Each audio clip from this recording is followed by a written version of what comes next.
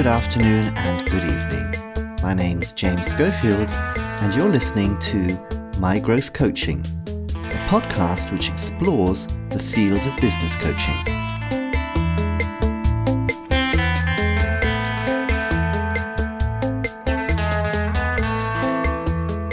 In each episode of this series, I'm talking to expert coaches from inside and outside of the international technology company Siemens about the business coaching issues they encounter with their coaching clients and how they work together to find practical solutions, helping each client become the best version of themselves.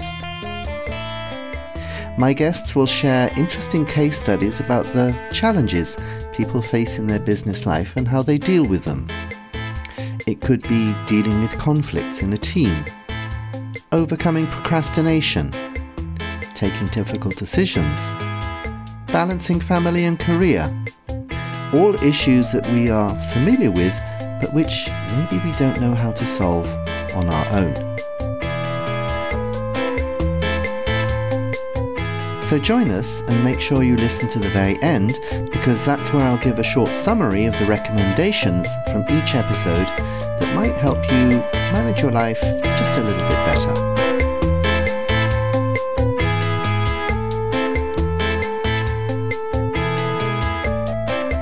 In today's episode, I want to look at coaching for women who are trying to balance having a career with bringing up a family.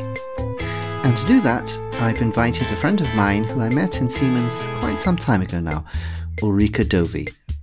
And I have to say, what I really remember about Ulrike from those early days was her incredible energy. In particular, she never wanted to wait for the lift to take her from one floor to the other in the building that we were working in. She seemed to think it was too slow, so she'd run up and down the stairs to her next appointment. Now, I don't know if she still does that, but it really wouldn't surprise me. Here's something about her background. She studied economics in Cologne and Salamanca and later got a PhD in software engineering at SAP. She's been driving the topic of AI inside Siemens for 6 years now, most recently for Siemens Financial Services with a team which includes 7 different nationalities. Gender equality is a matter which is very close to her heart, which is why she founded the Female Data Science Network to promote and support female data scientists, and she does a lot to support women in tech. She's married to another Siemensianer. They have 2 children and live in Munich. But now let's get down to our interview. First off, I wanted to know what had brought Ulrike into coaching alongside her regular job in AI. Tell us a little bit about your coaching background. I got education in systemic business coaching by the HR Academy in Munich a little bit over 4 years ago. And during that training, we did lots of it on site, but also already virtual. And that gave me the confidence that coaching in the virtual setting works just as nicely as it does in a one-on-one setting. But what drew you to coaching in the first place? Why did you decide this was something you wanted to do? I mean, you had a career in Siemens. You didn't need to go into coaching. What led you to there? I got to enjoy a professional business coaching myself. I had 3 sessions with a wonderfully experienced and right on spot business coach that gave me insights and let me see things from a totally different perspective and really helped me advance significantly. And that's why when I thought, hey, this is a skill I would love to develop myself to help other people get ahead in that way, self-develop in that way. All right. So you, I know, have got quite a lot of experience in coaching women who want to develop their career, but they also have families that they're taking care of. So what are the kind of issues that these clients bring to a coaching session? So many times when women return to work after, for example, parental leave, they return in part-time. And then they have the feeling that they do as much work as their colleagues who are full-time, but they don't get the same recognition. They don't get the same remuneration. They don't get the same trainings offered. They feel they don't get the same chances to develop their career. That's one reason of frustration for them. Other reasons may be that they feel left out in a way, that some colleagues have passed them, are advancing their career much faster than they are. Yet another reason may be that they expect to be picked, to be found when there's a career opportunity, when there's a new position opening up. And they forget that they may need to advertise what they are capable of doing. So you mean that they sit there waiting to be asked, and they should be maybe putting up their hand? Exactly. Then a typical thing that happens a lot to women, not only, but majorly maybe to women, is that they forget about networking in the sense that helps you develop your career and help develop personally. And many times women do networking and mean getting together with other women or colleagues, chatting, having a good time, knowing them by name, knowing where they work. And they don't focus on how could somebody help me advance? Who should I talk to get a next level or take a next step?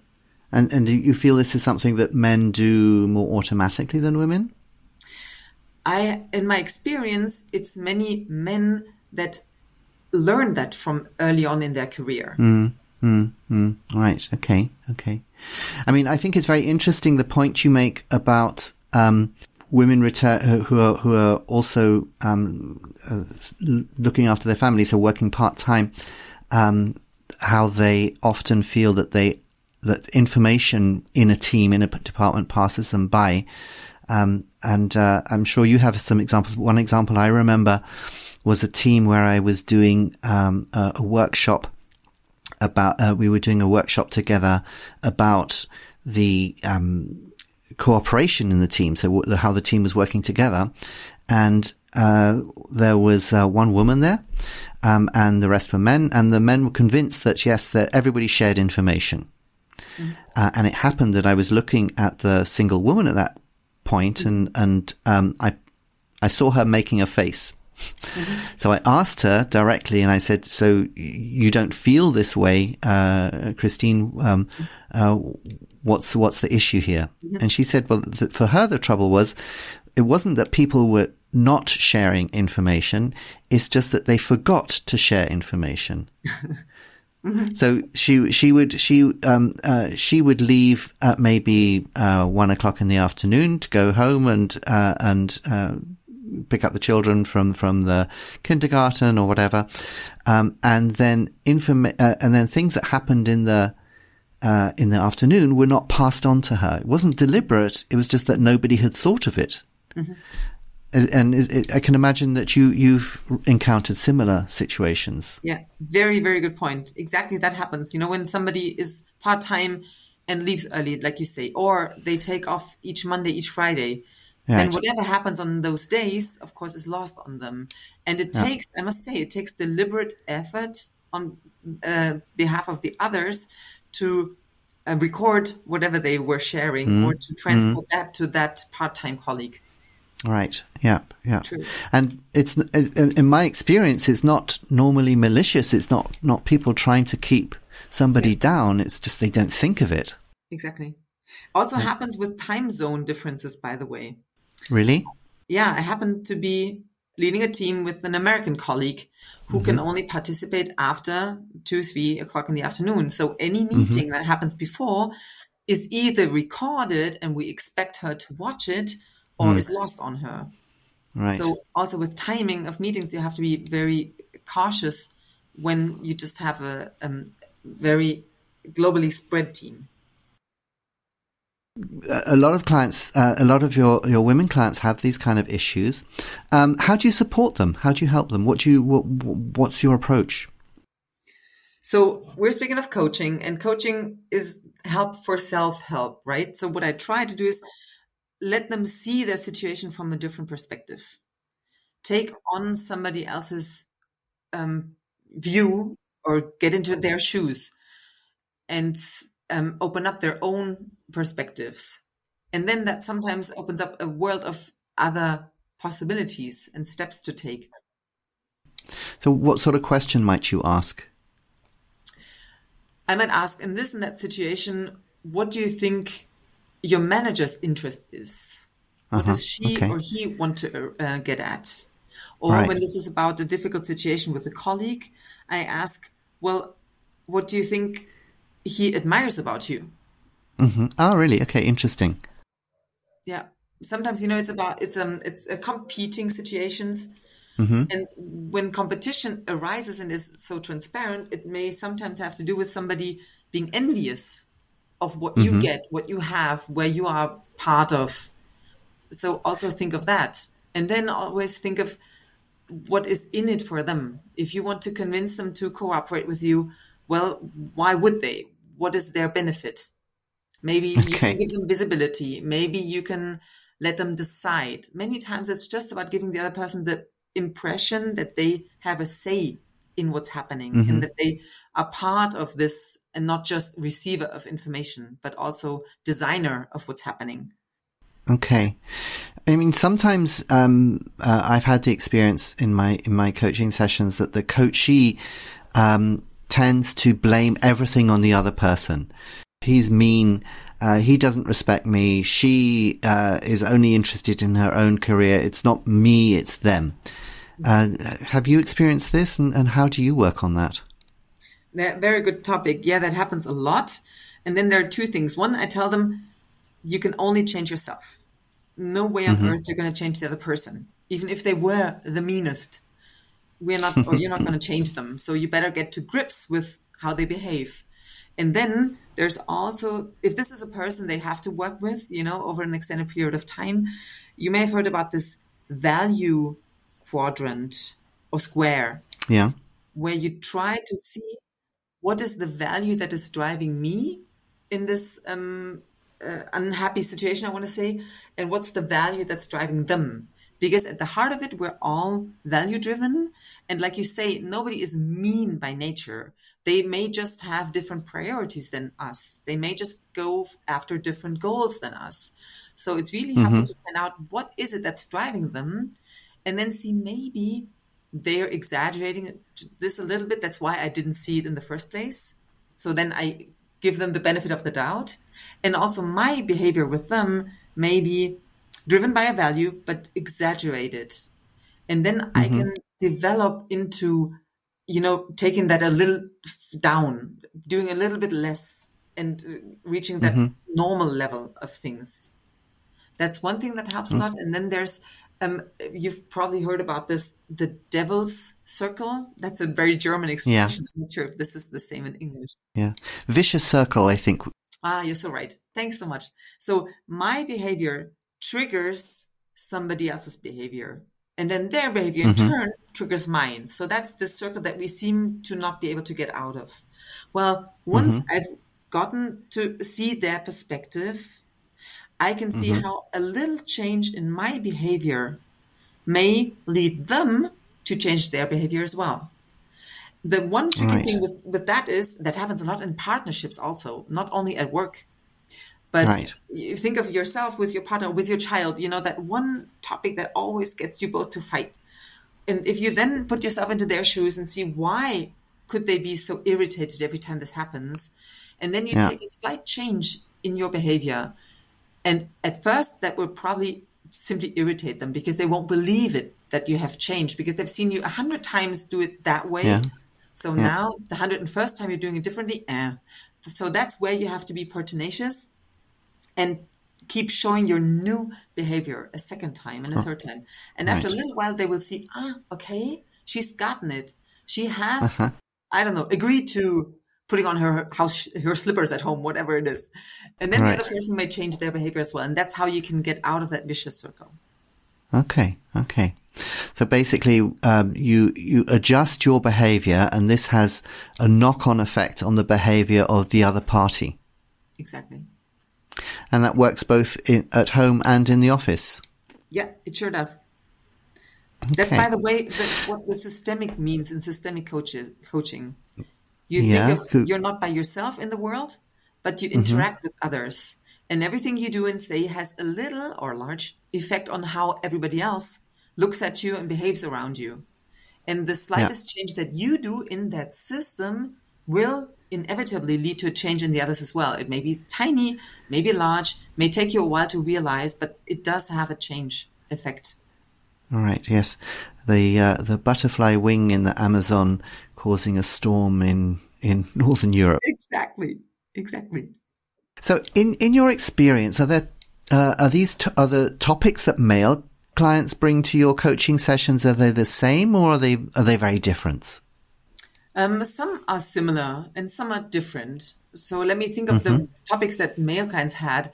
Well, sometimes they were managers of teams and they had to decide how to split a team and how to tell people that they were not going to be part of the new team. So this was kind of sacking somebody, firing somebody, Right. or telling somebody that they just weren't performing well. Yeah. Or the other way around, how do you get somebody to perform? And that's what we had discussed a few minutes ago. You cannot change the other person. You can change yourself. You can change your own perspectives on things. And you can, of course, lay out for the other person why it is appealing for them to do something more or to do something differently. But in the heart of it, the other person has to change themselves. Yeah. So that were topics that male colleagues had. And then also development. What should be my next career step? Here I am. Yeah. I feel like I'm dominating or I'm fully in charge of what I do and I would like to take on a new challenge. Which direction should I take? Should I look for a different unit within Siemens, the Siemens Cosmos? Should I look for an entirely different position? Should I try and go abroad? What could be my next step? Right. Okay. So, and you're saying that male clients tend to bring these more career oriented topics to sessions? In my perspective, yes. But of course, I've had, I don't know, not hundreds of male clients, maybe rather tens of them. So, right. Yeah. Okay.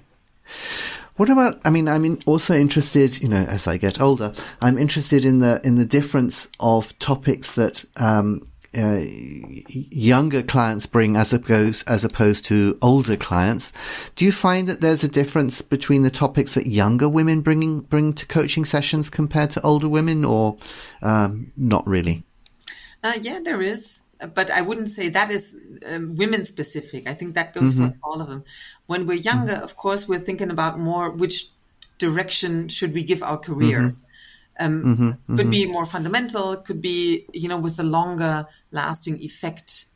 While older colleagues, they are not as, ready for significant changes anymore. So they're looking to have their work situation more agreeable. Yeah. Maybe that is for both. Yeah. I think one of the most interesting cases I ever had with a woman client was when she was 35, had been super successful in everything that she'd done, from school, university, career, super duper in everything. And then suddenly at 35, she suddenly turned around and said, well, what's it all for? And I find that age 35 seems to be a time when a lot of people start reflecting on what they're doing. Yeah, I can totally second to that. I had a client, she was a bit younger, in her 20s, and she was deciding whether she should leave to get a master's or whether she would take on a new role or if she wanted to go abroad. And that was her, it was a pretty decisive moment, I would say. And in the end, we did some coaching, around the alternatives and what was most appealing to her, right, intuitively. And in the end, she then convinced herself to go abroad with the company. She got a job possibility within the Siemens Cosmos, but abroad. And that was what she wanted. Okay. And an older colleague, trying to be politically correct here, but let's say towards the last quarter of her professional career, she decided that she wanted to learn something, and she just needed how to get herself to learn that new technologies, in that case it was, in a structured way, and how to lose fears and how to lose self-doubts. And then she really mastered it, and to the point that she was then even coaching others or helping others to Wow. master that technology. That was really wonderful to see. Yeah, I mean, I do.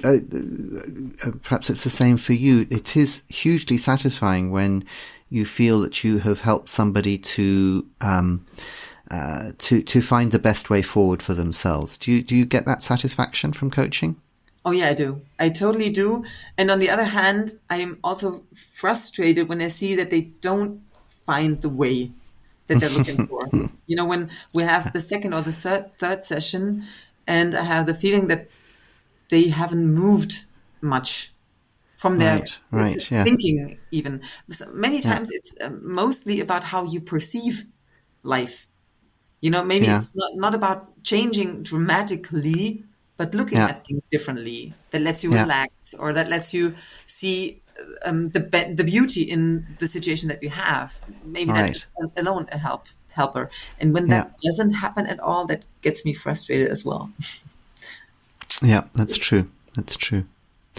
What about you? I mean, what's your experience of balancing the demands of family and career? I mean, you are married to another Siemensianer who's also quite busy in Siemens, and you have really gone a long way in the Siemens cosmos. But you also have, I think, 2 children. Is it 2 children? 3 children?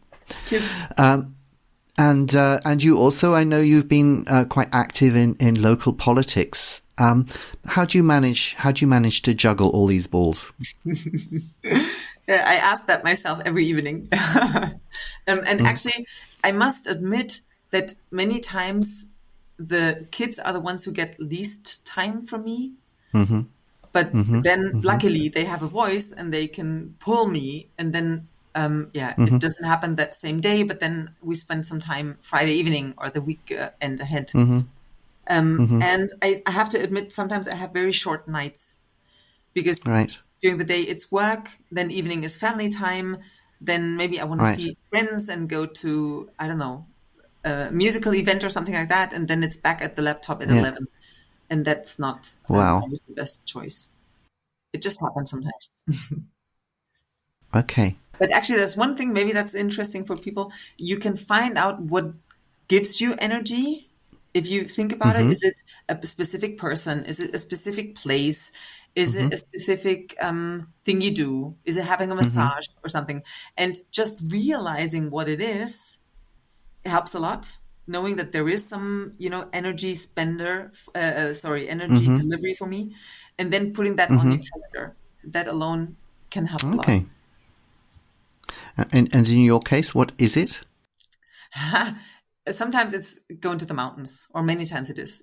And if that's too time demanding, it's a run. So, I mean, obviously here in Bavaria, you're ideally situated. You have mountains and lots of space to run around in them. So True. A good solution for you. Yeah. Thank you so much for coming today to talk about balancing family and career, and I hope that other people have found things interesting.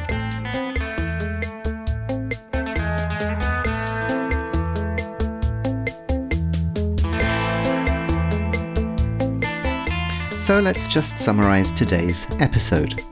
The theme was managing family and career, with a focus this time on women returning to the workplace after having children. The key issues Ulrike and I identified that clients found themselves facing were: 1. Recognition. If they return to work part-time, they often find themselves doing as much work as their full-time colleagues, but not getting the recognition, the remuneration, or opportunities for training that full-time colleagues do, and which can help them develop their career. The result is that they are often passed over for promotion possibilities. Secondly, there were often information gaps. Women working part-time often miss out on important information within the team simply because they aren't there at the same time as their male colleagues. Third, conflict situations, which can be both open and hidden. And here are the recommendations. One key is definitely better networking. Women tend to view networking as being about getting together for purely social reasons, but they need to see it as an opportunity to connect with people that can help them develop their career. And in Ulrike's experience, this is something that men tend to do from quite an early age. To deal with information gaps, it's a job for the whole team to ensure that information is shared equally. However, this won't necessarily happen automatically. So if women feel that they are affected by information gaps, they need to highlight this as an issue within the team and also make practical suggestions for how to deal with it. Conflict situations, conflicts often have a dynamic called a vicious circle. And what happens here in a vicious circle is that people find themselves locked in a spiral which is never changing. It goes on and on. What can help to break a vicious circle is if one of the parties is willing to try a change in perspective. So if you can identify what the other person's needs are, you have a much better chance of dealing with the situation. Of course, you cannot change another person, but by adjusting your own behavior, you can influence them. And finally, an important point that Ulrike made was that balancing career and family can be exhausting. And she recommends 2 things you can do to help you manage it. Firstly, make sure you consciously build in time for your children, which is purely for them. And secondly, make sure you schedule time for an activity that will help recharge you, whatever it is. It might be going swimming, it might be having a massage, it might be hiking, it might just be taking a bath, but just putting it into your diary will help you cope with all the other demands.